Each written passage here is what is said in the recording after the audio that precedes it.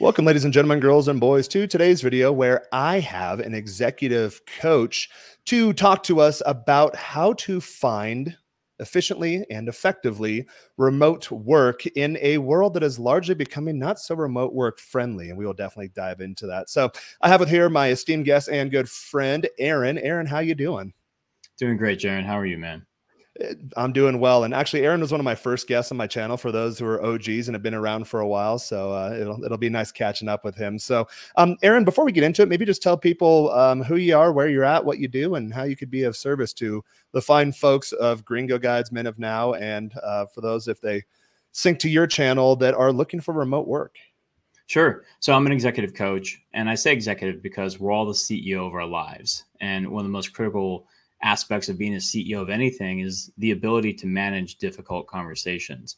So as an executive coach, I help people manage tough conversations in their lives, relationships, and careers. And on the career aspect, one of my specialties is salary negotiation, interviewing well, just to get the offer. And so I know we're talking about kind of more of that top of funnel, how to get the job in a remote sense. Managing all those conversations is something I really pride myself on and enjoy doing, which is why I left corporate America several years ago to be a coach full-time and leverage my skill set and experience, having 5 different careers, working across Fortune 500, marquee tech companies, and small business to help you win. All right, perfect. Yeah, and we'll definitely get into some more information here in the conversation. I was thinking earlier in the pre-calls, like, you know what, I might need an executive career coach too. So we'll have you pitch and plug all your stuff at the end here. I've got stuff to sell too, but let's dive into the meat and potatoes of the topic. So, from your perspective, what trends are you noticing in terms of just remote work in general? Yeah, we saw in the wake of what happened in 2020 explode the permission to be remote, and then now in the last 12 months, you start to hear all the large technology companies and the large Fortune 500 start to do the saber rattling of it's time to come back to office. So much so that it even has its own acronym, RTO, Return to Office. Oh. And you're starting to see in job postings, things like that, that this is a hybrid role. So that's the kind of language you're starting to see. And there really is kind of a Y in the road forming. Companies that say you need to be in the office either partially, those are the hybrid roles, or in absolution. I just had a job offer negotiation client today accept an offer at a Series D startup in the Bay, and they're 5 days a week in office. So just like the old days, right? The other Y in the road, though, is companies that are saying, no, we're still remote first. And they kind of pride themselves, their culture, and their kind of the employee benefit, the employee experience on the fact that you get to be remote. So I'd say there's going to be a continued bifurcation. All the big companies that want people to come back in the office, they're going to go from 3 to 5 days, in my estimation, over the next year or two, and really just try and bring people in. And then the companies that say we're remote first, they'll use that as a differentiator to recruit talent. I've noticed that too. I've been on a job search recently. I mentioned the pre-show. I almost had a scare. So I'm starting with a new client on Monday and they said, hey, can we push it back 90 days? I'm like, oh, I don't know if that's going to work. And they just clarified, no. Can we just push it back another week? Because I'm actually going to the States here this week to meet in person, start getting onboarding stuff, pick up my laptop and all that kind of stuff. So I'm like, I'm still going to be there. Like, do you need me to come in? Like, oh yeah. No, we messed up. It's actually this month that we want you to start, not 3 months out. I'm like, who? But I have noticed on the job search, one, because I live remotely full time. I live in Mexico City. So a lot of companies I've seen that they're more hesitant for those types of things. I lead the conversation with that, with the initial phone screen with the recruiter that, hey, I live in Mexico City. Everything is paid through my home state and I've never had any issues. I've only had issues with one company in my career with that. But I always lead with that to make sure that we don't waste our time going through the interview cycle and have that issue come up. I've also noticed, like you said, a lot of newer, usually earlier stage tech type startups. And I think it's because of just an expense type thing that they do pride themselves on the remote first type thing. They're a little more flexible, but I've noticed that the salaries for remote positions seem like they're a bit suppressed as compared to years past when there was just jobs abundant in the market. I remember in 2021, I think about this time that year, I started a job search on Monday and by Friday I had 2 full-time offers and it was actually quite nice. So yeah. Can you comment on how has the demand for remote positions or just work in general evolved in these recent years? Yeah, it's a great question. And so there's 2 layers to that. And you kind of touched on both, which is just the macroeconomic employment picture from 2020, especially 2021. with the stock market ripping and job offers and job placement going to really what was kind of a parabolic high. And then, Facebook was kind of the one that popped the bubble of tech, the tech bubble on unemployment by doing their first layoff in, what was it, first quarter of 2022. So that was the beginning of what we're seeing now, which is more company layoffs and just shedding workforce. And then companies being really slow and very intentional about bringing people on board. So basically, it's the macroeconomic picture is jobs are harder to find and harder to get, but they're not impossible. Companies are still growing. There's still innovation out there, and there's still opportunities for you. It's just going to mean that when you get 2 offers in 2 days after starting a company, starting one job, it's not going to be as likely, but nothing's impossible. And then the second layer is on the fact that remote work. Some companies, like I said, depends on their philosophy. The big companies want people to come back in the office, as we said. And, as a former compensation consultant for these big companies, the whole lens is geography-based pay. So if you're, in California looking for jobs and in 2020 you bounced to Georgia because you want some country living, now the companies are starting to say, hey, if you're going to remain there, then we're going to pay you to a localized salary based on that market data. And so the remote job is partially driven by where you are. And when you said, hey, these remote jobs seem to be, they're paid less. Now you could be at a New York or a San Francisco company and decide to move to New York, and you're still technically remote, but you may not take as much of a hit because New York is just as a competitive a geography from a compensation standpoint as San Francisco. In fact, those are the top 2 cities in the entire United States. Every other city is below them from a compensation geography philosophy.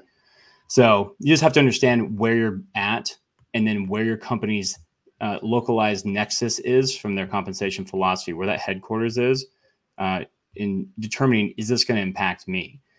So one anecdote is Spotify, in the wake of all the remote work happening in 2021 and 2022, said, we're going to pay all of our employees who are remote, basically everyone in the company, the same as if they were in San Francisco. That's pretty cool for an employee. It's expensive for a company. And a lot of companies probably won't do that, just to be, realistic about it. But there are companies that do have certain distinct compensation philosophies. So those are the ones you want to target if you're going to be a remote employee, so that you can maximize your earnings and also minimize your expenses based on where you live, or at least enjoy the lifestyle that you want. I think that's a great point. And I know that in my most recent job search, there's some lessons learned along the way because the market conditions have changed over the last couple of years. One, I actually had a recruiter request or suggest to me that I'm from Eastern Washington State. Everything gets paid through Washington State. We have no income tax there, although I live abroad, which is nice. We also get the federal earned income exemption down here. So that's nice too, to take advantage of that geo-financial arbitrage aspect. But I had a recruiter tell me, put Seattle on your resume so that Washington-based recruiters that can actually hire remote workers in Washington State will reach out to you. And then again, on that initial phone screen, I just tell them, hey, I'm actually from Eastern Washington State. I do get some hybrid positions, do on-site positions. Hey, I'm actually from Eastern Washington State. That'd be a 3.5, 4-hour drive. So I can't quite swing that. However, would you be open to remote? And then, oh, by the way, I actually live in Mexico most of the year. Is that going to be an issue? And I found that most of the time it's not. I think if they've already piqued their interest, some of them are just flat out no. I have friends down here, other foreigners in Mexico City that formerly worked for FANG companies. And what I've seen happen, and I've heard from them, a lot of the FANG companies let them go, and then they repost the same position on site for 33 to 50% lower salary and require it to be on site. So I've gotten calls from FANG companies. Hey, do you want to live in this high rent district and make 50% of what this job was paying to remote workers a year ago? I'm like, I'd be poor at that rate. No, that's not even feasible. How could you offer that rate in this high rent district in these major West Coast metros?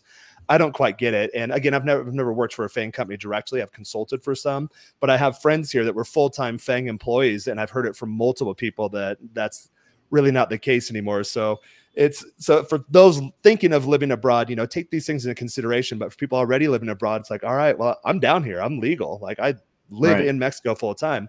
What do you do in that case? Luckily, I figured it out. I look at a job search just like a marketing and sales funnel. So you have to make adjustments along the way to increase leads moving through your funnel, or streamlining that selling or that conversion journey. So my next question for you would be, what advice do you have for job seekers looking to land remote positions in today's market? Yeah. I mean, segueing off what you said, I mean, it is a marketing exercise.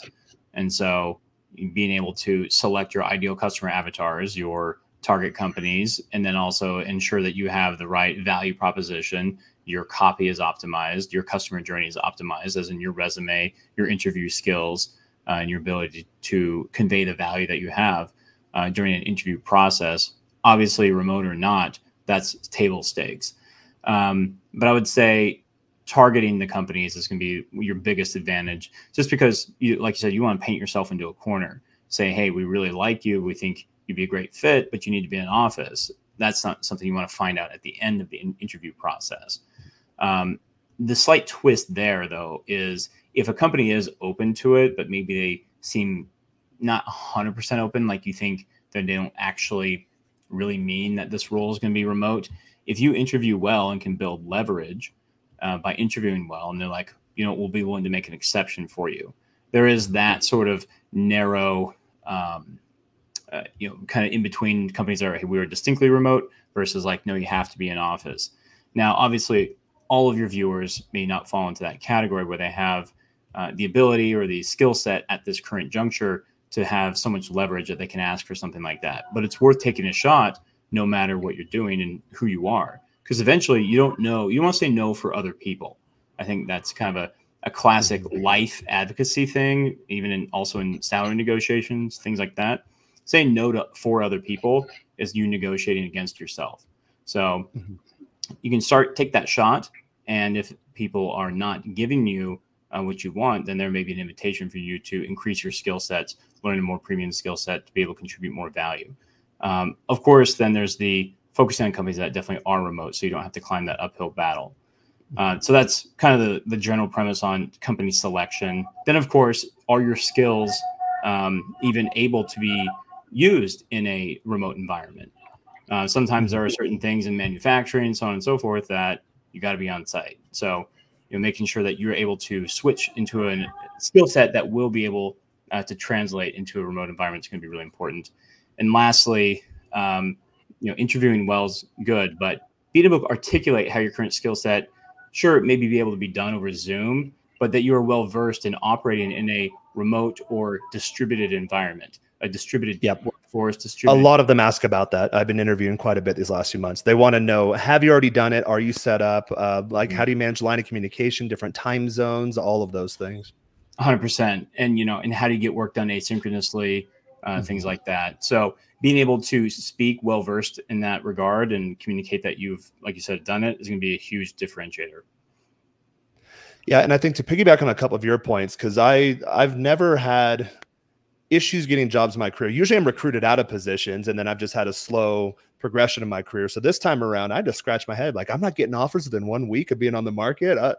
Lets you know I was kind of spoiled in the past, but it also let me know that maybe it's not a me thing. Maybe it's more of a changing market conditions thing, which we addressed just a couple minutes ago. So a couple best practices I learned as putting your marketing cap on, that I was doing the spray and pray thing before. That wasn't working out at all, just blasting out resumes, same generalist type resume. So then I went through, and I do this I'm a marketer by trade. In my marketing experience, you look at what your ideal customer is, like how easy is it to land the customer, how good of a customer they are, what's their average lifetime value of the customer, LTV, and really who do you want to work with? So I went backwards in my career and saw, like, what were the jobs I really liked, that I really enjoyed, that were easy, but that were fun, and that where I could grow and where I made good money. And identified a couple of verticals from my past. And then I went through and started looking at job postings, because sometimes the actual titles will change. But I started setting those filters, looking, okay, I like companies about this size, the companies with this annual recurring revenue, companies that are in this stage, companies where it's this type of culture, it's from this time zone or based in this city, and what have you. And then I identified a handful of job titles, went through, found the ideal job titles, plugged it into Chat GPT, made an avatar, and then took my generalist resume and then had it expand upon it, and then dial it down to write targeted resumes for these specific job company type industry avatars. And then I noticed that when I did that, rather than sending out hundreds of resumes a week, I was sending out maybe a couple dozen a week, but they were very targeted, very selected. And I spent more time too in terms of submitting an actual job package. So I do the customized cover letter. Guess what, guys? ChatGPT will do that for you. I have templates from the past of my career. Same thing, jobs that I landed that paid really well, that were really engaging, that where I really learned a lot and really liked my team. I have all of those cover letters. I have that entire conversion process outlined. So I just plug it into ChatGPT. Hey, make it align with my current resume in this position, and it spits it all out for you. And I realized that that was a lot easier to do it that way. I know we'll get into some interview and offer type questions here shortly, but that really helped me out in terms of starting to streamline things along. So the next question, I think it'll segue off of what we've been talking about. You mentioned there's transferable skills and qualifications that are particularly valuable for remote type workers. And I get guys that reach out to me all the time like, hey, I am in, as you mentioned, an industrial or manufacturing type role. Or I've had guys, hey, I'm a small business owner. I'm doing very well, but it requires me to be on site. How do I segue into the remote work type thing? So for people that I've got a guy that just signed up for our private group today asking, hey, I'm kind of new to the job market. I'd be entry level with whatever I do, but like, what do I need to start learning? What certifications do I need? What kind of skills or qualifications should I develop, or should I highlight my job search journey that are valuable for remote roles to where I can get the leg up on that competition? Yeah. So the question is, how do you choose credentials and education? Yep. To skills, qualifications, and particularly specific industries as well for remote roles? I mean, look, I would say no matter what the industry is, you should have some level of interest in it. That's maybe above average. And I'm not saying it must be your passion. It's helpful if it is, but obviously there are certain areas where sometimes you need to do what you need to do so that you can do what you want later. But having a semblance of passion and interest is going to be a key differentiator for you, and the employer is going to notice it. So it's also going to help you move through the tough times. When there's hard work, you have to have some grit, but it has to be, of interest to you. For why do you wake up every day to do something? So I just want to check in with your audience there and say, make sure you have some semblance of passion for what you're going to get educated in. So really, it's like from there, if you have passion, then choose what is the most premium skill set to earn in. Software engineering, coding, development, things like that. In your world, the niches and nuance of what's the premium skill sets in marketing and digital marketing. Is it copywriting, coming up and being a growth hacker, those types of things? A lot of it's AI. So in my time off the market, I've been learning AI tools, building workflows and processes. And then in my last little rant, I've noticed that I have a portfolio too. So, hey, how quickly can you do AI? Like, can you do AI video? Can you do AI emails? So before, a couple of years ago, that was looked down upon. It's like you're cheating if you use AI. But the smart companies, again, especially these early stage type startups, they're building entire companies around AI optimization, generative video AI targeted marketing. So I already have all this stuff. So now before I had to hide it, I'm like, hey, you know what? I have a Loom account with all of these videos of me showing exactly how to optimize these AI workflows. I'm your guy. So that started helping me out too. And I've done that my whole career. In the early 2000s, I knew everything was going digital. When Facebook came out, I believe it was 2007, I knew that social media marketing was something I had to learn before companies around 2012 timeframe started getting on that bandwagon. I knew that the world was going to go remote long before 2020 and started positioning myself to work remote first 10 years ahead of the time. So I'd recommend just from general, whatever you're doing in your career, make sure there's a market for it now, not only now, but in the future. Where is the market going? And make sure that you're upskilled and ready to meet the market when it gets there. And I've done that my whole career, and it's worked out fairly well for me. Yeah, that's awesome. I mean, having that long-term view and being able to make the move when it's not so comfortable now, but setting yourself up for that success in the future. Yeah, like buying Bitcoin on day one and not waiting for it to hit the mass media hype. Yeah, wish I would have done that. I didn't do that. I know. But I say the other thing is, those are great things that you said, Jaren. And also building a personal brand can never hurt. Do you necessarily need to? I know there's all sorts of talk online about these faceless Instagram and YouTube accounts that make a ton of money. I'm sure that anything's possible, right? But being a known quantity, at least in your vertical, if you are, hey, I put together AI workflows for small businesses or marketing agencies, having that niche brand awareness is going to be very beneficial for you. And yeah, I think the irony is when you start to build yourself up to get a job remotely, you're almost like one move away from being an entrepreneur, or at least a solo entrepreneur, and being, or at least a robustly paid consultant or contractor. So kind of when you swing a ball, baseball bat or golf club, we all know you got to swing through for that to be the most effective move. And it's basically doing that with your career. You may swing through a job and find yourself building a successful business. I've found myself doing that too. Again, a lot of these companies doing pushback. Hey, you know, you live in Mexico full time. We don't know if we can necessarily do that. And I was like, hey, it's actually a benefit to you. You know, the same salary band you have as a W-2 position, just 1099 me. You don't have to pay all of your expenses on your end. I don't need benefits. I don't need 401k. I don't need health, vision, dental. I don't need life insurance. I'm abroad full time. So in that sense, that just bring me on as an individual contractor. And then I'm also, I don't like doing this, but I'm also able to accept lower rates too, because I have the tax benefit of the foreign earned income exemption. So really what I focus on, I don't focus on my gross so much as on my net. So I can take lower positions, but I'm still netting way more than I did when I lived in California full time at much higher salary ranges. And then I have flexibility. I have my lifestyle. I get to be my own boss. So these are little mental changes I made too. Like, okay, yeah, on the offer, it's not as high as I would like to be making, but my take home is way higher. My expenses are a fraction of what they were in the US. So at the end of the day, I'm actually getting ahead for a lot less, which was, it's kind of my philosophy in general, like when it comes to like fitness or dating or any of that kind of stuff. Just what's the minimally viable, effective dose? And I've started applying that model to my career and my business in general, and it seemed to help out well. Now, in terms of, I know a lot of things are going virtual these days. There's still kind of that pushback from some companies, but I think eventually it will swing more into the remote type thing. Can you share insights into how the hiring process has adapted to virtual environments? Yeah, sure. So, I mean, really, it's still multiple interview rounds, just as if you were in person. If a company wants to do 4 rounds or 8 rounds, they're going to do it. It's just done over Zoom. And sometimes it's a whole panel still on Zoom. But in short, yeah. And my last tour of duty in corporate America was the final interview was a big panel interview where I had to present a project that I had done. And I like stuff like that. But I like panel interviews because I can work the whole audience. And then you there's always that one person that really likes you, which is good. You do the small talk, get that person on board, but then you try to find the detractor too and make sure that, hey, Kelly, I noticed you've been kind of quiet over there. You just taking notes, or is there something specifically that I failed to cover as it impacts potentially your department, or what degree would we be working together? I want to make sure that you really understand, you know, what value I can add to your team. Although we might not necessarily be direct downline or upline reports, or you might not even be on my team, but I want to make sure that I'm covering, you know, what it is you're looking for too. And I like working a group more than one person, because sometimes you get that stickler of a person. You're like, oh God, I have an hour left of this guy and I don't think he's buying it, or I don't think he's feeling me.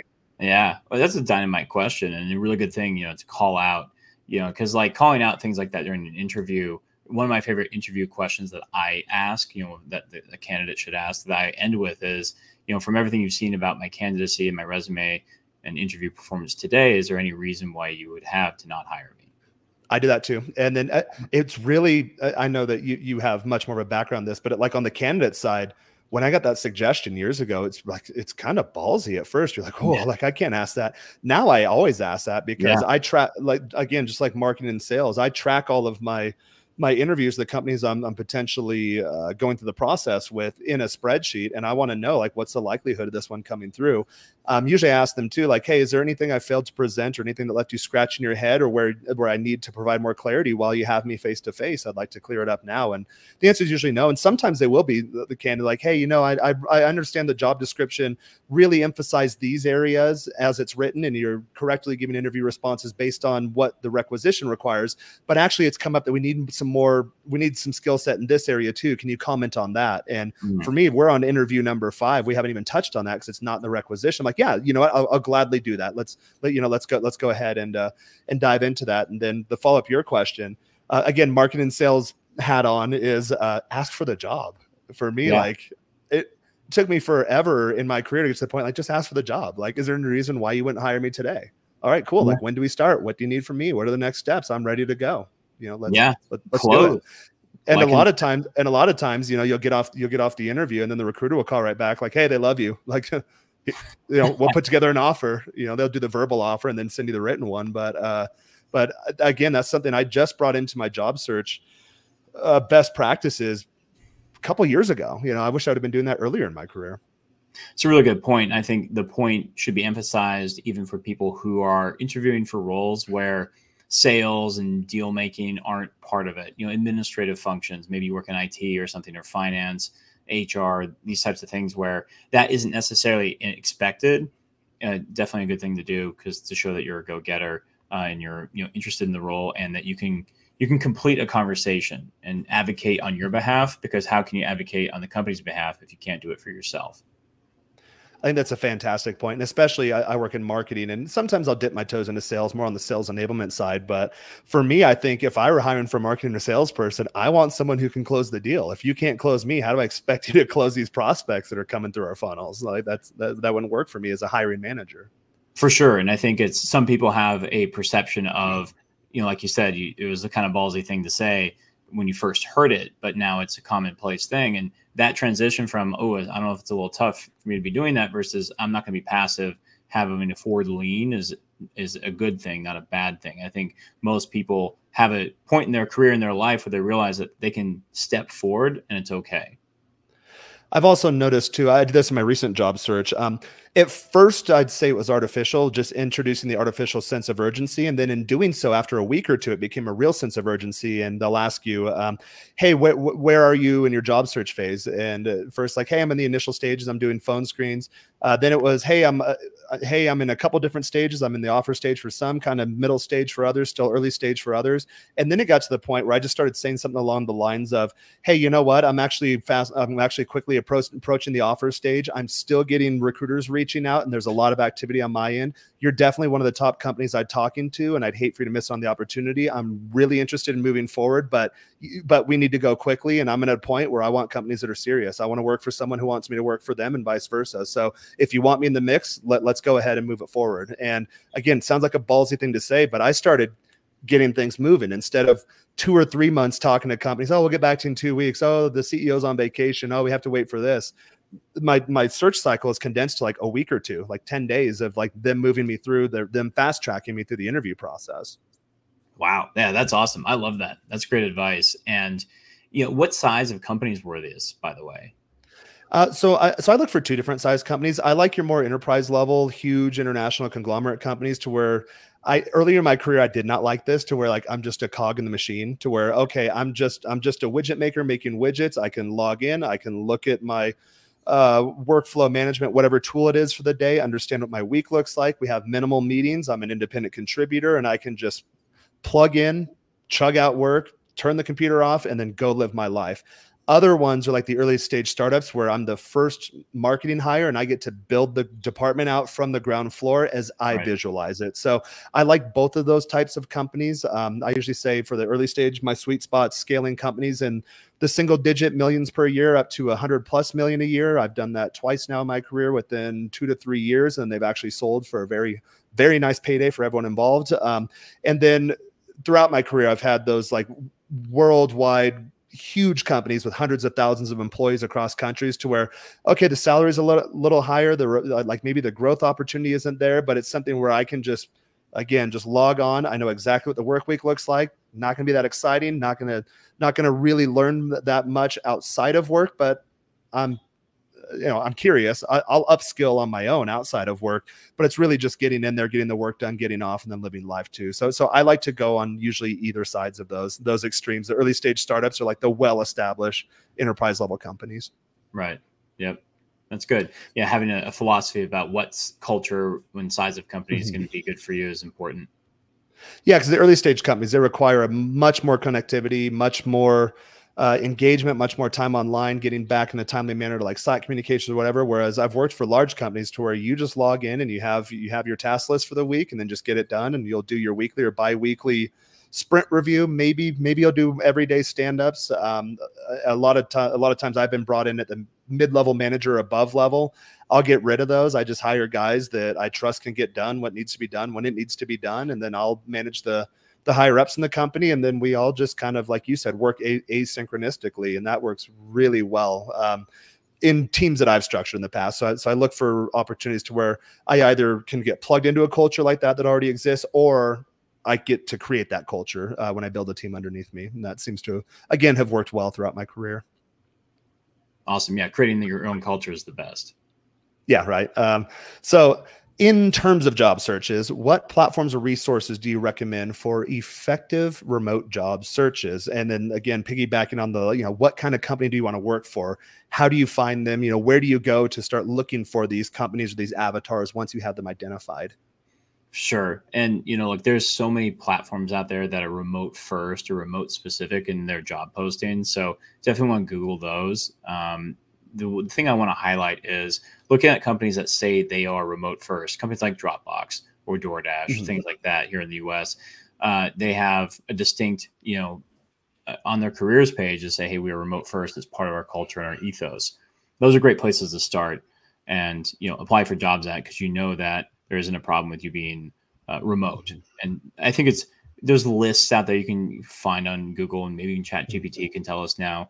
But what are the top companies that say with a remote first culture? Great place to start. And then obviously companies that aren't on that list, you have to double check. Not every list is fully inclusive, but looking on their careers page to see how they talk about their own roles and their culture is a great place to start. Then, of course, what does the job posting itself say? Not every company has an all or nothing. Some companies obviously have some roles that are in office and others that are okay to be remote. Remote for the right candidate. I saw a lot of that. Yeah, exactly. And so that is an additional challenge, because interviewing well, increasing leverage, maybe being able to call your own shots on whether you're in office or not, is a harder mountain to climb, but it is possible. Yeah, and I've noticed too, even I mentioned earlier, these FANG companies, to where their culture, they're going away from remote first and want people on site or maybe hybrid at best. I still have recruiters occasionally reach out for these FANG companies and say, hey, this is actually a remote position. I asked them, well, I thought this wasn't a remote first company. And like, well, no, you'd be working for our firm and then we'd subcontract you to the FANG company, in which case we can do remote first. So I think there's kind of that work around there, which I didn't realize was a thing until, of course, I just pick up phone calls from numbers that, don't say scam on it. And yeah, I'm a recruiter so-and-so, and, we're actually recruiting for this company. It's like, oh, I thought they weren't remote first. Like, well, they're not, but we are. So you'd be hired through us, and then we'd contract you to them. Like, oh, okay. So didn't realize that was a thing either. Huh. Interesting. I hadn't heard that either. And that's a great way to get some work. And if that works too, fine. I think the important thing to understand, especially in tech, if you're going to be a contractor, it's likely that you're not going to get equity. And so usually they have you work just like everyone else, and, contributing to that mission, working your face off, but not having a piece of that asymmetric upside is just something to be aware of. I did that early in my career. I was hired directly by a large defense contractor, and then they put me physically on a project for one of their subcontractors that they subcontracted out. So the subcontractor, they get like nice Christmas bonuses and vacations and gifts. And I was an integral part of the team, but I was hired by the actual parent company that was subbing out the work. So I was never a part of any of that. I'm just like, oh, I would have liked to have that Christmas bonus. Nope. Because, the huge international corporate conglomerate did not do that, but the small company that was subbed through the company I was contracted through, right. Oh yeah, with bonuses all around, because we hit our contract milestones. Like, oh, this sucks. I'm a part of the team, but I think it really depends on how you structure these types of agreements. I think at the end of the day, it really is it's just business, and it's all just a series of agreements. Correct. And managing the conversation to change those agreements in your favor. I think that's one of the most important things in terms of, you mentioned earlier, be the CEO of your career, and then you have to be on the proactive side rather than the reactive side. And earlier in my career, I used to be like probably a lot of candidates are out there, more on the passive side. Like, oh, I'll just put out a resume and a portfolio and a good cover letter, and then we'll just see what happens. Whereas now I drive the conversation. Hey, listen, I'm a hot commodity on the market. There's multiple offers coming through the pipeline, and I want to work with you. So if the feeling's mutual, let's get it going. Let's not drag our feet and waste our time. And I've noticed that works really well for me. So in that breath, are there any specific keywords or strategies or tactics that can help candidates stand out or get a leg up on the competition when they're going through the remote job search application process, interview process, offer process, or just the overall process? Yeah, I mean, overall, it's like that we're distributed, asynchronous project management, being able to move across, time zones, things like that. And obviously, is the role specifically that you're applying for even going to need that? Sometimes if they're remote, it's like, well, this is sometimes, you know, HR roles, they're remote, and you're going to have to be available to have conversations with, you know, your employee and client groups that maybe are in multiple locations. So that's an important thing to say, that you have that ability. But other times it's really just about, once your resume is in and you start the phone screen process, finding what the pain points are, the unique pain points of the role, the team, and your hiring manager, so that then you can start to articulate how you specifically can solve them. Is what I like to call, when I coach people, on rounding up your answers in the interview. So being able to answer the question that wasn't asked is one of the best ways to not only get a job, but to get the role leveled up higher in scope than it was advertised for. And so that's an example of that, is like, if they ask you about something, tell me about a time that you did X, Y, and Z. It's like, well, in this last role I had that problem, and here's how I solved it. Then you continue by, and the roundup is, and since I saw that problem occur frequently, in order for it to never happen again, I put this process in place. I trained this team to do X, Y, and Z, so that we could all benefit from the efficiency of solving this problem once and for all. And like, they didn't ask necessarily, but now that you've said it, they're like, oh, interesting. And maybe they can go into more than that and think of you as a higher level candidate. I think that's a good point. I've noticed it in my job searches, successful ones in the past, and even more recently. I take more of a consultative approach in terms of, okay, like I looked at the job requirements, I looked at the qualifications. Obviously, I meet them. The resume matches up to a degree to where we're on this conversation, we're talking face to face. But like you said, going that step further, you know, why are you really posting this position? Is it a brand new position? Is it a backfill position? Maybe it's just maternity leave, a short time position. A lot of times, hey, you know what? We're an early stage startup. We just got some fundraising. We have some successful campaigns recently. We're starting to hit that initial point of our hockey stick growth curve.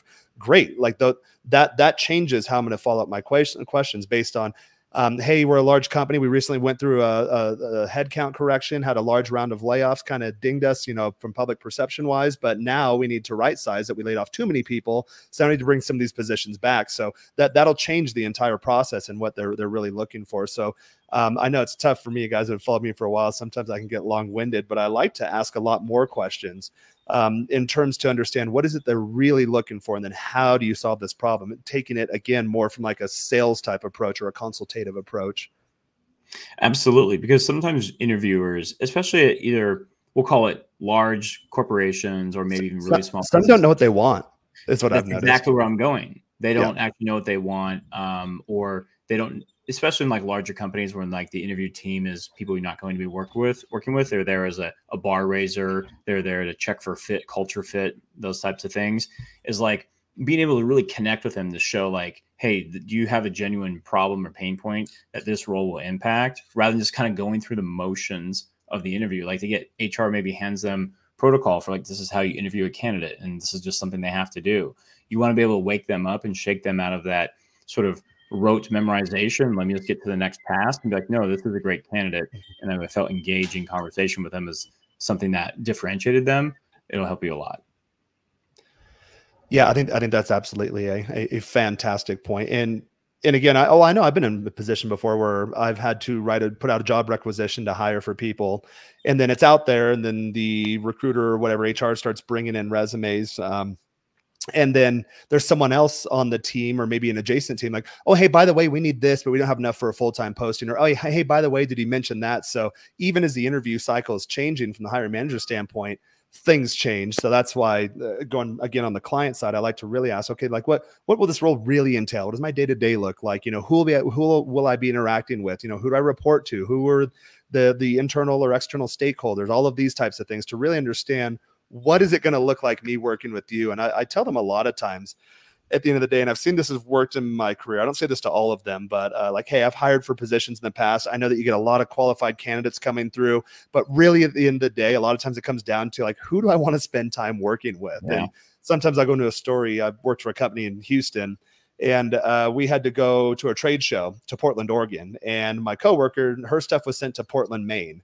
And the flight was delayed, and it was a bunch of whatever headaches getting in. So we got into Portland, Oregon at like 1 a.m. All the stores were closed at 8:30. We had to be on site for this event, and none of our marketing swag came in, and our company uniforms or clothes didn't come in. So the only thing we found open was like a 24-hour Rite Aid, and we had to like put it together. We got some poster boards and markers, and all they had were like purple, just blank, ugly shirts. And we had bought like some black stupid pants, you know, because it was a Rite Aid, but they had some clothes and they had some of this stuff. And we just made it work until the luggage and all the marketing stuff, all the event stuff came in from Portland, Maine, which it eventually got in. But on day one, we weren't ready to go. So we had to kind of ad hoc it along the way. And it actually, I think, turned out well for us, because people are like, where's your shirts? What's going, like, huh? Like, what's up with your booth? And like, oh, funny story. Turns out there's a Portland, Maine too. And that actually got the conversation going. We actually did really well at that event. But that coworker was cool because she was African-American too. She's like, hey, do they have my hair products here? I'm like, oh, a little thing about Portland, Oregon. It's like the least diverse city in the entire US. So whereas in Houston, you get entire aisles dedicated to ethnic hair products, in Portland, Oregon, you do not. So like, but she was just a real cool coworker. So we had to just kind of figure it out and ad hoc it. We were just laughing the entire time. So sometimes I'll tell that story and then be like, hey, so at the end of the day, are you looking for someone like this can just kind of weather the storm and overcome any obstacles and just do it with stride and a grin on their face? Then if so, then I'm your guy. Because I know there's a lot of us who are qualified, but I'm the guy who can do that. And I've seen that work for me as well. Again, I don't say it to everyone, but if I see some hesitation, like maybe, is this a culture fit? Sometimes it does come down to, yeah, you have the technical background, you have all the evidence that you can do it as you say you do, but like, is it a culture fit? Sometimes I'll tell that story. And again, at the end of the day, who do you want to be working with? Because there's a lot of qualified candidates out there, and I realize I'm one of the bunch, but tell that little anecdote to set me aside from the competition.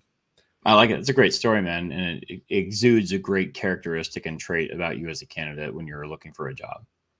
Now, what would you say in general, in terms of telling stories or anecdotal things? I know sometimes I'll get long-winded, so I usually try to fill out the room. If it is sometimes I'll have interviews where it's just an ongoing conversation. We don't even touch any of the standard job interview questions. And then, oh, hey, I only got 5 minutes left. I have a hard out. Hey, I have to check these boxes for HR. Just done. I'm like, all right, let's do rapid fire round.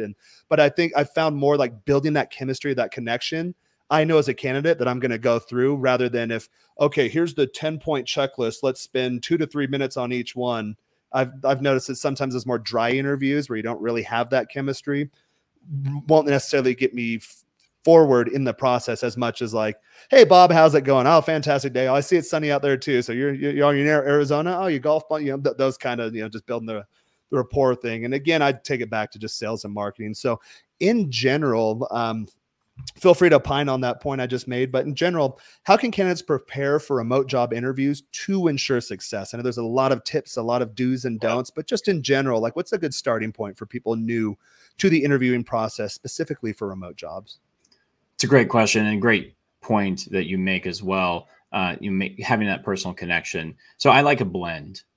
It's important to be able to talk about the role. And, a lot of my candidates, or a lot of my clients that I help, are candidates for large companies, tech companies, startups. And a lot of these people have either come from, if they're working at a startup that the managers came from maybe Google, Meta, Amazon. So everyone's got some semblance of pedigree, and they know how it, quote unquote, should be done. If it's an entrepreneur, maybe a little bit different of a situation, but most people kind of have a corporate sense. And as you said it earlier, sometimes people are interviewing and they don't know what they want. They don't, didn't have a lot of agency or buy-in into the interview process as far as constructing candidate selection criteria. So they're just kind of there. And even if they were like, hey, I am the hiring manager, and the other people part of this process are part of the panel, but I'm the one making the decision. I'm the one articulating what I'm looking for. Being able to be concise is really important. So that you can get through all of their questions and have room for you to ask questions. Because you asking questions, you're interviewing them as well. It's a two-way street. Yeah. You want to know that it's going to be a fit for you, but also asking questions can do two things. Number one, it can reveal good information so that you can understand the full scope of the role, or particular pain points that you have an expertise in that you can illuminate and highlight, and then that can become a leverage point later for when it's time to negotiate. But also, just asking good questions makes you look good, look informed, look interested. And if you don't have the opportunity to do that because you maybe were too verbose, much like I'm being right now in my answer, then you kind of burn into that time, which is your time at the end, because they're going to get through their questions. Yeah. And I've noticed that different interviewers have different interview styles or just different personality or communication styles. So I had one recently to where got to the final interview, had to talk to the CEO. And I've noticed too, that a lot of times recruiters, if they like you, they'll actually root for you and kind of push you along. So a final interview is like, hey, is there anything I need to prepare for this? Anything I need to take into consideration? Like, no, it's really just a final sign off, just let your personality shine. This job's already yours. It's yours to lose. Just have a good conversation. So I did my research, like the guy at LinkedIn, saw that he was very high up in like a military intelligence role early in his career. He was an older gentleman. And so I was like, okay, cool. So kind of had an idea of how he'd communicate. He got on the call and immediately he's like, hey, I've never seen this job description before. And actually he's like, I don't agree with this. I don't think it's what we're looking for. I don't think it's what we want. So he still went through his questions, and I had submitted portfolios and work samples and like a recorded presentation. So I was alluding back to previous conversations, assuming he had seen it. He's like, oh, I never saw your portfolio. Oh yeah, no, I didn't know you did a presentation. I'm like, whoa, okay. So for me as a candidate, it sucked at the moment because I really wanted that job. They looked like they're doing really cool stuff. I'm like, if there's this lack of internal communication, like, do I really want to work for this place? But at the time, it's like, you don't know who I am or what I'm about, or like you haven't even seen the job post. He looked at the job post and he's like, yeah, I don't agree with this at all. He's like, yeah, no, I didn't know we were hiring for this. I'm just like, I don't think that's a conversation for you and me. I think that's a conversation with you, like in your department heads. I don't know what to tell you. Right. Yeah. And that's a tough situation to be in as a candidate. And a lot of my clients have been getting that talk from the recruiter, like, hey, it's final stages. We're going to have you talk to the COO. This is just like a get to know you, it's not a big deal. They get on the phone with him and then they're like, bam, bam, bam, with hard hitting questions. If you're a frog in a blender with a quarter, like those Google crazy questions. Yeah, exactly. But also just like, it's not a chill interview. They're like, hey, tell me about a time, it's like very star format behavioral interview type questions all the way through. And so I say to all of my clients, you got to stay frosty on all your interviews, even if it seems chill. And especially if it isn't like end stages where the recruiters kind of set it up, it's going to be chill. At first, second, third, fourth round, where you're having a good conversation and maybe the conversation is drifting into like, personal stuff, like, oh, would you just, it just seems like you're kind of like friends talking. That's actually kind of a red flag. Yes, building rapport is important, much like you said. But if you're drifting off and you're not able to start, continue the conversation about how you have value that they need, or you identifying what their pain points are, you're missing an opportunity to make that connection. Because that's ultimately the reason why you're there. Especially these, larger companies, marquee venture-backed startups, they ultimately need to know that you're the best candidate, because you can pass the interview but not get the job. And that's what I mean by being aware of how the interview is going. If you're starting to like drift off into fluff, you want to be able to bring it back by using a good question to start catalyzing the interview to bring up, what the challenges are of the role and how you can solve them. Yeah, I think that's a fantastic point. And again, it goes back to knowing what the communicators should look like with that interviewer. I know usually I can read it fairly well, but sometimes I can't. So they'll start off with, sometimes they'll ask me like, hey, do you want us to tell you about the job and the company first and go through the standard questions? Do you want to start off giving a narrative of your career and then we'll do any questions? And a lot of times I'll just ask them back. They'll start the question, hey, tell us about yourself. And I'll say, all right, I've got a 30, 60, 90-second answer that'll probably hit most of the follow-up questions you have. Or I can literally walk you through my entire career and it'll probably, in 3, 4, 5 minutes max, hit a lot of things that you're going to ask for follow-up questions. And then that leaves the rest of the time for us to like really dive into the details of the job and what the day-to-day looks like. And then really take it a step further, like which route would you prefer to take? And I started asking that question because I noticed a lot of interviewers would ask me that question. Hey, how do you want to run this thing? What do you want the communicating cadence to look like? So if they didn't ask me that, then I'd lead with that question in terms of how do you want to approach this thing? We have a half-hour block of time. And then sometimes, like I'd look at my clock. I don't know if that's a best practice or not, but I'd look at my clock and be like, hey, I realize, I want to be cognizant of your time. We have 5 minutes left. I think it's a fantastic conversation. I do have some time to go over if you do too. And sometimes like, yeah, we can go over a bit. Let's keep it going. Or other times, yeah, I have a hard out. I'm like, all right, how do we use these last 5 minutes? Like, are there some little checkbox items we need to go through? Or, how do you want to fill this space? Because I want to make sure that you make your next appointment. Yeah. And as a candidate, watching that clock and being able to know that you're still going to have some time to get your questions answered is really important. And I've had that, throughout my career. Interviewers, it's, half-hour interview, at 3 o'clock, and now it's 3:27. And you're like, okay, well, what questions do you have? I'm like, we got time for you to answer this one question halfway. So having a ranked list of impactful questions that if you only had time for one, that you're going to feel good about that question and the value that it's going to deliver to you is really important to have that prepared. And I've learned to know where you are in the interview process. So if it's an initial phone screen, don't start asking like deep in the weeds questions like, oh, what are your data hygiene challenges? Or, what is your marketing automation tool and why'd you select this? And which one, if you could, budget permitting, would you might don't ask that on the initial phone screen. Or sometimes I'll ask them like, hey, I'll group the questions. So like, hey, I have just some logistics questions, time zone, what kind of laptop, text setup, is it, if it's later on, bi-weekly, monthly, whatever questions, like as it pertains to just like the general job. But sometimes I'll ask them like, hey, these questions that are more in the weeds in terms of like the day-to-day, like actually how to run the team, what the like deeper marketing challenges look like. Should I save that for the next round of interviews and kind of like pace that or precede that conversation? Like, oh yeah, for this round, let's just hit these types of items. And then I'll usually say like, hey, definitely enjoyed the conversation. I think the conversation's moving in the right direction. I'd look forward to moving forward. And I definitely have these questions queued up to take it a step further on the follow-up interviews, and usually kind of end it somewhere around there. So that being said, I know we're already kind of getting into the topic of this next question, but what are some common mistakes to avoid during virtual interviews? Not being concise enough, going over too much on your answers, in my opinion, just to touch on that, because it cuts. I've gotten that feedback a lot too. Let's tighten it up. Yeah, tighten it up is very important, because it's not just about the interview and the time you have left to ask your question. It's one of the key pillars of executive presence is the ability to be concise. There's a whole dissertation I have on that, but cultivating executive presence is important even in a contractor role or entrepreneurial role. But usually in corporate America, take two people, same skill set, same role, same level of experience. One gets promoted, one doesn't. Why? Most commonly, it's because they have executive presence where the other person doesn't. And so one of the main pillars is being concise. And then second, on preparation, is doing research. You touched on this earlier, but I love to have my clients looking up the entire interview panel on LinkedIn, look at their entire career history, and then think about like, hey, we have the same alma mater. They're like, oh, no kidding. You're like, all right, I won this guy. Yeah. Not only that, not only commonalities, but also just surmising how they might think, what kind of questions they're going to ask, and what they want to hear.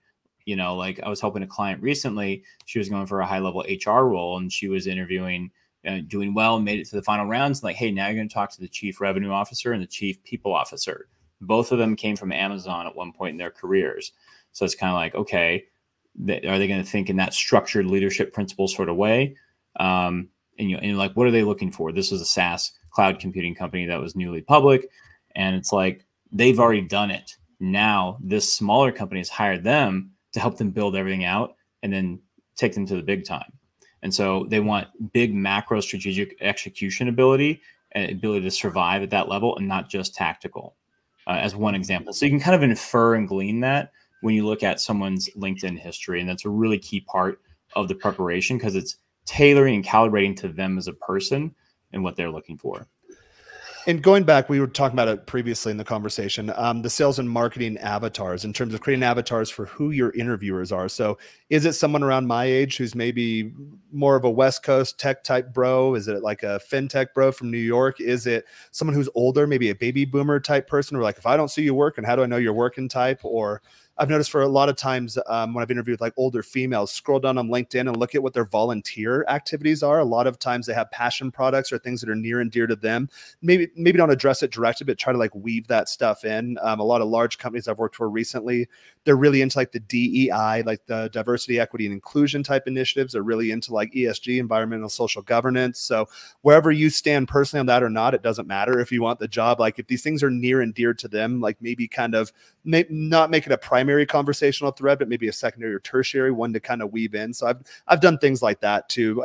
But really, like, you can take a look at someone's LinkedIn profile and get a pretty good idea of who they are. Just in Right. terms of marketing and sales, these are the things they thought they were important to put out there publicly. So it might be important to them. Yeah, absolutely. And sometimes you see people's pedigree and just like, wow, you went to here, this school, and then you went to this company, you bounced around in such an interesting way. And it's almost like, sometimes it's a good signal, like, well, they're at this company and they seemingly like they have the choice. They could go anywhere. Why did you choose here? And sometimes a question I like to ask them directly. It's like, That's hey, a good one. You've had like a very interesting career trajectory and you chose to come here. You could go anywhere. What about this place did you see that made you so excited to join? I've asked that one too, in terms of, hey, any questions for us? Like, yeah, how do you like working here? Like what's been your personal experience? And and a lot of times you'll see their face like, oh yeah, like no one really asked that. Like, I actually do like working here. They'll be candid too. Like, hey, I wasn't too sure at first. I kind of needed a job. There were some departmental challenges, but I came in, we worked through the roadblocks really quickly, and now we're in a place where. And I've noticed, like, you can see on the expression of their face, they'll give you a candid answer. And a lot of times I get a lot more insight from that question too, rather than, because I know for my answers as a candidate, like, tell us about a time when you had to deal with a difficult employee. Like, okay, I practiced that answer so many times that I have it already queued up. And I know how to tell different versions of that stories to different people or whatever, based on time constraints, based on what's important to them. So when it's a question that they're not expecting or they have a canned answer to, it's like, oh wow, like no one's really asked me that before. Like, let me think about that. Yeah. Which leads to our next question. Have you observed any common challenges faced by remote workers, or just again workers in general, and how candidates address them proactively? Common challenges during the interview process? I'd say the overall process. I know that there's It's, again, I use the marketing and sales analogy. There's different stages across the funnel, but some common hangups that maybe remote first workers may encounter. Got it. I mean, look, the common hangups just in general now are there is the power, quote unquote, the power from a macro balance has shifted back into employers' hands from employees' hands in that 2021, 2022 timeframe. So companies are taking much longer in interview cycles to make a decision. It's getting crazy. I mean, it's getting up to 8 and 10 sometimes of rounds of interviews before an offer is made, which is kind of crazy. The other thing is the delays. Like, hey, this position's open. You come in for round 1, round 2, pause. A month later, why don't you come in for round 3? And companies are debating headcount constantly. And especially this time of year, it's March 11th, 2024. So, most companies with their fiscal year being on the calendar year, they've wrapped up Q1. Earnings will get reported here pretty soon for a lot of the Fortune 500 that falls on that cadence. And like, they're trying to forecast and figure out, what do we have a budget for headcount wise going forward for the rest of the year? So they're sometimes reticent to commit. Now, once they figure it out, we'll probably see hiring open up a bit more in the next few months. But still, it's going to be a long interview cycle for most people. And so getting multiple threads going, multiple interview processes, it's working a full-time job just to interview to find one. So that's another challenge. I always say looking for a job is a full-time job, and you should treat it as such. If not, like, I think long gone are the days where you can just passively be out there. Now, I do passive job searches. Let's say you're at a company and you realize, okay, this isn't really going anywhere. They're not scaling. Like, you kind of get whiff of maybe layoffs coming. Yeah, then you can do the passive thing because you don't necessarily have a finite time crunch. But for me, and I don't know what your clients are like, but a lot of times when I'm actively on a job search, it's because I currently don't have a job and I have expenses and I don't have income. And that's not a fun place to be in. So it's like I tell these interviewers, like, hey, let's move it along. Let's get it going. There's some synergy here. We got chemistry. I can do the job. I know that you need this filled. What are we waiting for? I don't necessarily say it that way. Sometimes I do, but not exactly. That's kind of the mentality I have in terms of, like, let's move it along. Let's get it done. You guys have a need and I can fix it. For sure.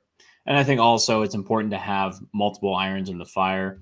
So many of my clients have gone through they make it through the final rounds or just very close to the end. And they're like, we didn't go with you.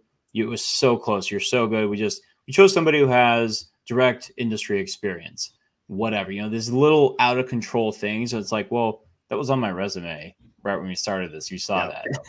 It's like, I researched you. You didn't research me. Yeah. But, just having multiple irons in the fire so that you can weather the disappointment and heartbreak of, like, making it to the end of a process and then they say no, but it wasn't for any particular reason. Granted, that is kind of a legal environment. Companies are usually pretty cagey about why, but sometimes you can really tell that they genuinely meant like, you were awesome. Someone was a little better. I've had that happen before too, like around Christmas time. All indications was getting to the offer stage. I think that Saturday before Christmas got 2 rejections. One of them was, it was like a very heavily involved DEI company. So it was something like, well, I made the comment, so don't do this if it's a DEI company, but they said like, what are your pronouns? And like, I'm a broad-shouldered guy with a beard. So someone previously on the call made like, oh, Jaren, we thought that was a girl's name. Like it could be a girl's name. It could be a boy's name. It could be an it name. Like, I don't really care. Like, just call me whatever you want. I thought I was saying that in good spirit. I got a message back from the recruiter. Like, they're ready to make you an offer. They were highly offended when they said they can call you it. I'm like, but they said I had a girl name. So like, I was just kind of joking to show I'm not offended by it. That doesn't matter. That was a wrong approach. So that offer gone. And then the other one, the hiring manager was actually, this will happen sometimes too. Like the hiring manager, like, hey, I have your personal number, and like they'll just text you and kind of like walk you through it.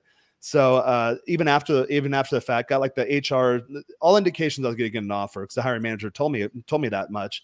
All indications from her that I was going to get the offer. HR sends me a standard like, hey, thanks, but like, or something like, we don't have budget, or we didn't get budget approved or something. And then the hiring manager reached back out. She's like, hey, I'm really quite irked at this. She's like, I was looking forward to bringing you on. I was ready to have you start right in the new year, and this is really impacting my team. She's like, if anything changes at all, I will definitely let you know. She's like, I still want to work with you. She's like, this one is out of my hands. So a lot of times you don't get the peeled back inside view of what's going on behind the scenes, but sometimes they will reveal it to you. It's like, it wasn't me. And I know there's legal ramifications for why they don't often do that. But for me as a candidate, it's like, it wasn't me. Like I did everything right. So, and I've been on the other side of the coin too, where I want to outsource something, or I want to bring on a freelancer or like a process improvement consultant. We're ready to go. And I'm starting to mentally map out how this is going to positively impact my team. Then accounting comes back like, yeah, no go. Like, we actually need to cut your budget. Like, what are you doing? We're producing. Like, we're generating all the revenue for the company. Why would you cut my budget? And like, sometimes as a hiring manager, it's just out of your hands.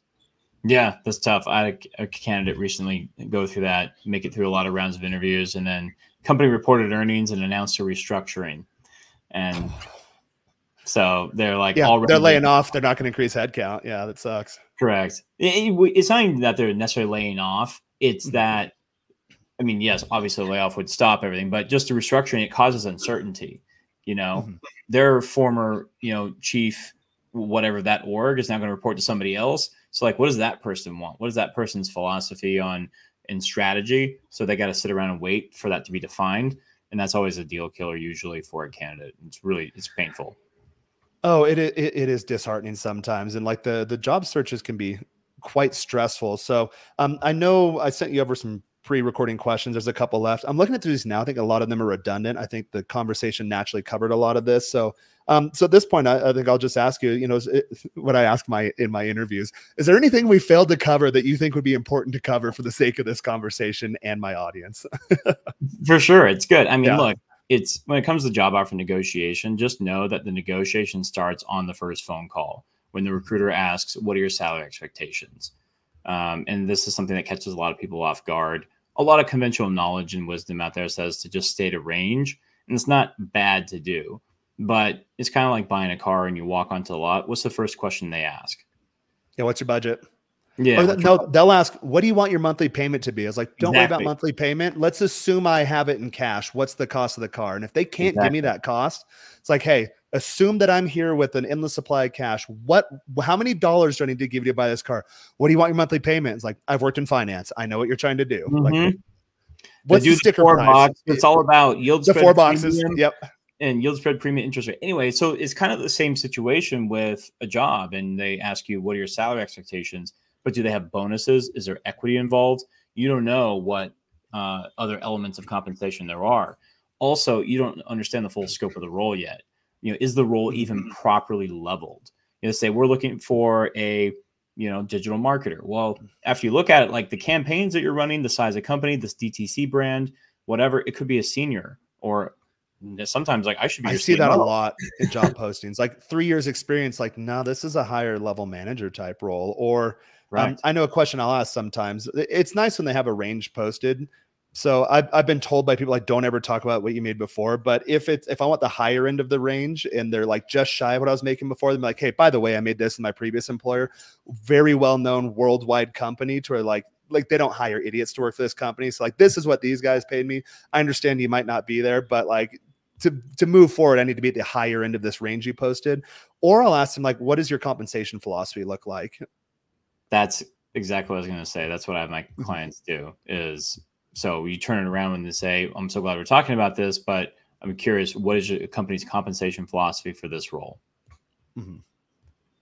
Yeah, because sometimes, like you said, some of the tech companies, they'll have some good equity options or good benefits or bonuses, or like, yeah, like maybe the posted salary band is a little lower, but they have a 401k match like up to 6% or something. Then I just mentally factor that in too. Or if they bring it back to me, then I'll say something along the lines of like, hey, I know salary is an important package in a compensation philosophy, but overall, I look at the entire compensation package and factor in things that a lot of other candidates might not. So like it's definitely not a deal breaker if we can't agree on just salary alone, but there's other areas that we can negotiate too. For sure. And also being cognizant of, the stage of your career, what you're looking for next. Is this a learn versus earn job?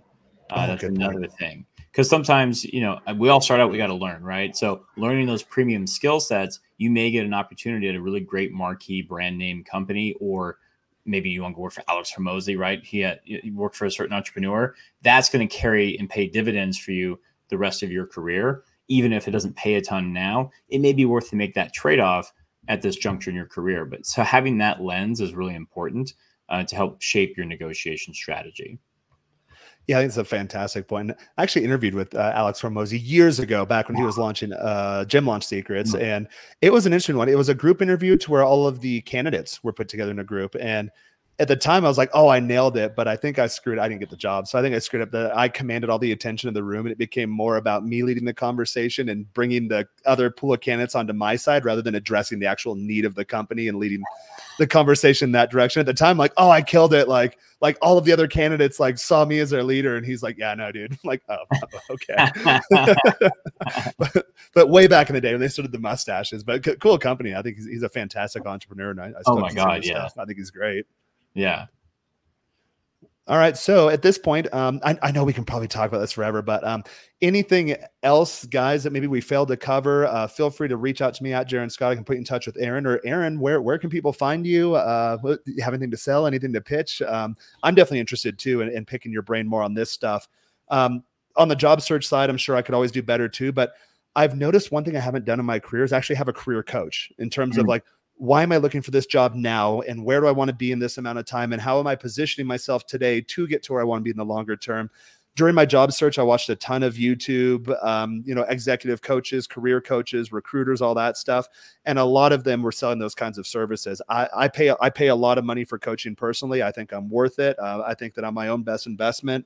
And I've noticed that I haven't actually considered a career coach in the past. So if that's something you do, or, how can you help people? Where do they find you, and what's the next steps for them? For sure. I mean, as an executive coach, we're all the CEO of our lives. I help people manage the most difficult conversations of their lives and career. So whether it's career coaching or things in your personal life, the things that I address. And I have that niche specialty of salary negotiation as well. And so people can find me at resparkcoaching.com or at Aaron Thweatt on all platforms, AARONTHWEATT. And the best way to work with me is to have a conversation. I'll also be launching my group program in April called the Audacious Ask Academy. And It's not just about the audacious ask in your salary. It's about the audacious ask for that promotion or that exposure to another department to learn more premium skill sets to move up in your career. Because really managing a career conversation is usually a campaign, and it takes clarity. So I mentioned, why haven't you hired a career coach? Sometimes clarity. Seeking clarity is the most important thing. Didn't know they existed, and two, didn't understand the value. Yeah. That's important.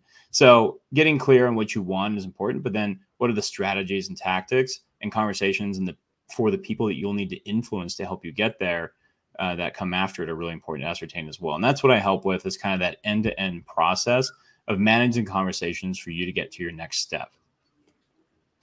Yeah, and guys, so yeah, definitely hit up Aaron. Aaron, pass me your information. We'll throw it in the description, so people can find you. And same thing I mentioned. I've hired coaches for all sorts of stuff in my life. I actually did it on my own years ago. I think I thought that six figures was a very high dollar amount, or that it was out of reach for me, until I started meeting other people around me that did that. And then I just made up my mind that like, this is what my next job is going to pay me, and actually found it very quickly and effectively doubled my salary from like immediately in the course of one phone call. Hey, we want to offer you this. I'm like, whoa. Whereas prior, I thought that, well, at this level of my career, at this stage, I don't deserve this, or whatever that internal thought was. I probably could have, again, done better had I known a lot of these things we discussed today early in my career. Yeah. Or I'm now considering getting a career coach, and I'm probably moving into the more senior level of my career if I had one out the gate. And I'm not talking about like college career counselors. A lot of them don't know what they're talking about because they have tenure. They haven't really been in the workforce for Lord knows how long, or actually on the job market. So I always say, guys, at the end of the day, like, you are your own best investment. Definitely don't cheap out on yourself. Like, if you can potentially get 10, 20, 30, 50K, or in my case, I literally doubled to get my first six-figure job. I almost doubled my salary in that round of jobs. Like, okay, if I could have had someone holding my hand along the way and done that much sooner in my career, where could I be now? So a lot of times the investment in yourself, it is an upfront investment, but it will pay for itself very, very quickly. And then also, before we go, I promised that I would save my pitch for the end. For those looking to build lives worth living and loving, and leveling up in all areas of love and life. That was a mouthful. I haven't done the pitch in a while. We have the Men of Now community, so that's for just people looking to level up. Feel free to reach out to me directly for more information on that, or that link down below. It's menofnow.us. It is a small but mighty and quickly growing group. We actually just migrated to a new platform today at time of posting, so we have a lot of new stuff coming in. We have a handful of coaches in there, content creators, guys in all areas of their life, dating, fitness, finances, lifestyle design, fashion, any of that stuff. It's really, we're trying to get guys in there that really take themselves seriously, and guys that want to help other people. So Aaron, you're always welcome. I think we're recording this today. We have a weekly call tomorrow. So at the time of posting this, guys, we will have a weekly call within minutes of this ending. So if you are interested, we're offering a free trial for 7 days. You'll get in on our weekly call, check out the new platform, premium post, meet the guys in there. And then, if something becomes of it, great. We'd love to have you on board. If not, might not be the best fit. We're fitting in with the job search type terminology. So if you're interested in that, and jumping on our next weekly call, reach out to me directly, Instagram at Jaren Scott, and I will get you set up for that. And, we'd love to see you in there and give you a preview or a sample of what we're all about. So that being said, Aaron, do you have anything else for this fine audience? Or if not, I shall bring it on home. Always advocate for yourself in every realm of life. I think that's fantastic. Well, there you go. There you have it, guys and gals. I want to thank you all for stopping on by. And until next time, I shall bid you all farewell.